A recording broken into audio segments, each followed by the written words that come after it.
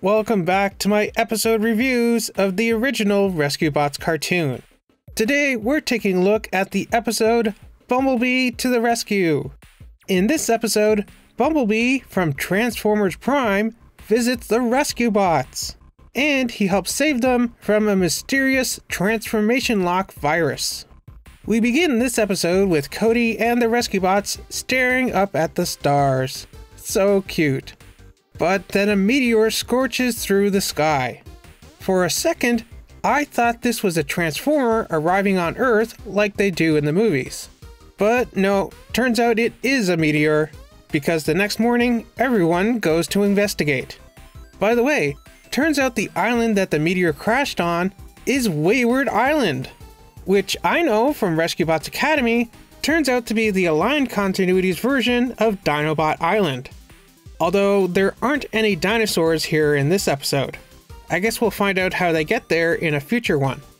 So the Rescue Bots are surprised and very excited to meet Bumblebee. Especially Blades. How do you do? I'm Bumblebee. No, I mean, you're Bumblebee. I'm... Blades. Blades. Someone's a little starstruck, huh? Aww. Someone has a crush. Seriously, this is so cute.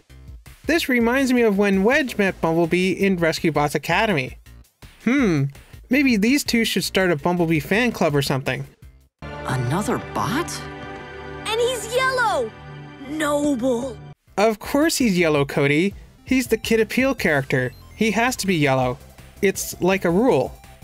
I like how Blades mentions that Bumblebee lost his voice box in the line of duty, although it was actually crushed by Megatron. But I guess that would be too graphic a description for this younger kids show. He says he was tracking the meteor. When he saw it land so close to Griffin Rock, he decided to pay a visit and help us check it out.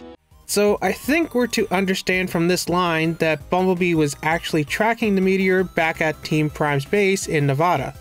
I guess that means he knew of the Rescue Bots and Griffin Rock if he was using the meteor as an excuse to go and check them out. And I'm guessing that he ground bridged himself here. That makes a lot more sense, because the first time I watched this episode, I thought Bumblebee just happened to be near Griffin Rock for some unexplained reason. Although I still don't get why the Autobots would be tracking meteors.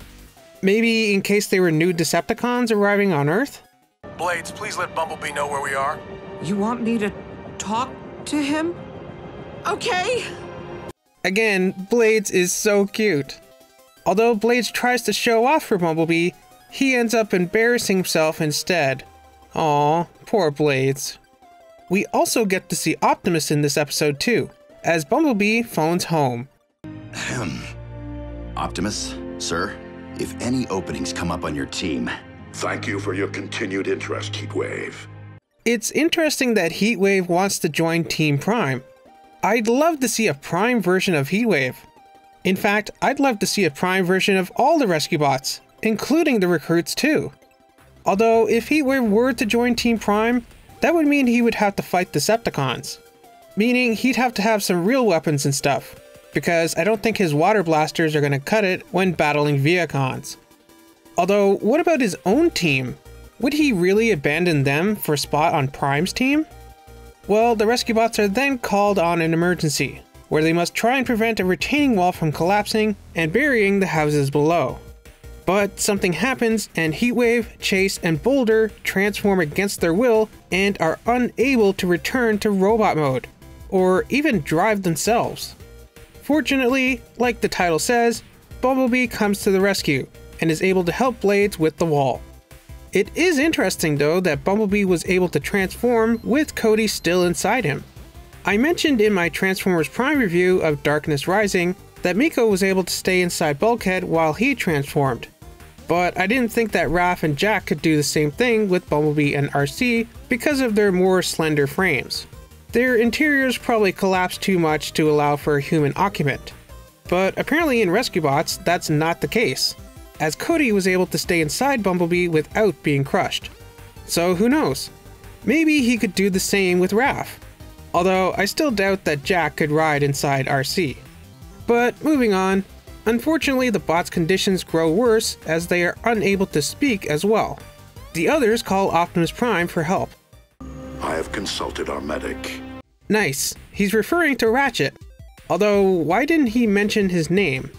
Optimus says that they need one of these disc things with the antidote to cure the other bots. But just like real-life medicine, they'll have to figure out which one is the correct one to take.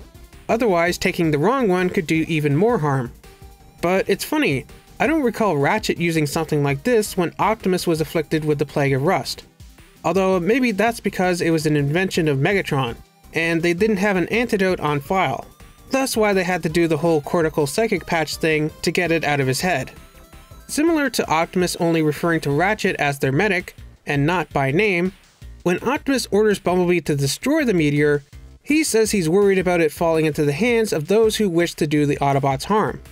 Which seems like he could be referring to the Decepticons, but who knows, he may be talking about Dr. Morocco or even Mech as well.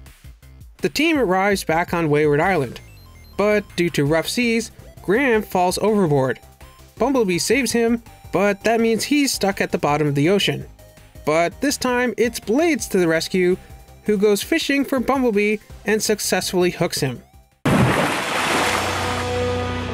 what I caught! With the countdown on the bomb already begun, Blades and Bumblebee retrieve a sample and plant the bomb. But they too are exposed.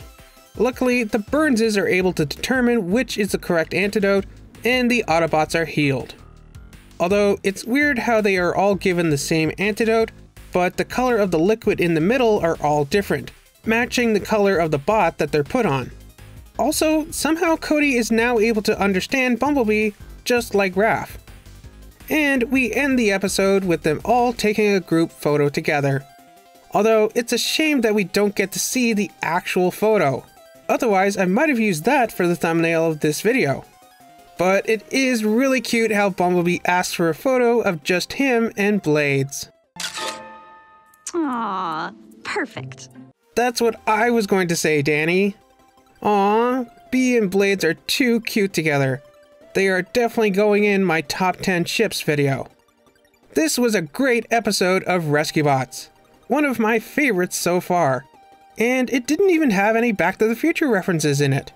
It was kind of weird how the beginning of this episode felt a little reminiscent of the Bumblebee movie. I mean, we see a meteor land on Earth, and Bumblebee surprises everyone in a heavily wooded area. When I first watched this, I thought Bumblebee was the meteor, like Transformers in the movies. But it's still really weird how much this reminded me of Bumblebee arriving on Earth in the Bumblebee movie, which came out years after this episode. I also really like how this episode felt like it was connected to Transformers Prime. I hope we get more episodes like this in the future. And I would hope that more Autobots, like Bulkhead and RC, would get to cross over as well, but a quick check of the wiki leads me to believe that they do not, sadly. And speaking of Prime, what about Raph?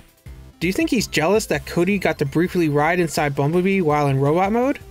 Or that apparently he can understand Bumblebee too? Or the fact that Bumblebee got to go and meet all these other Autobots without him? I'm sure Miko would be. Again, this was a really awesome episode. And it was so cute seeing Blades go all fanboy over Bumblebee. I look forward to seeing Bee and Rescue Bots again in the future. Speaking of which, Blades is swooning over Bumblebee in this episode totally reminds me of his future student, Wedge, in Rescue Bots Academy. Aww, I love it. Well, what about you? What did you think of this episode of the original Rescue Bots series? As always, let me know down in the comments. Remember to like, subscribe, and do all that other fun stuff. And I'll see you here next week for the next episode of Rescue Bots, You've Been Squished, which Netflix has misspelled as You've Been Squished. Which one is it supposed to be? I guess we'll find out when I watch it next week.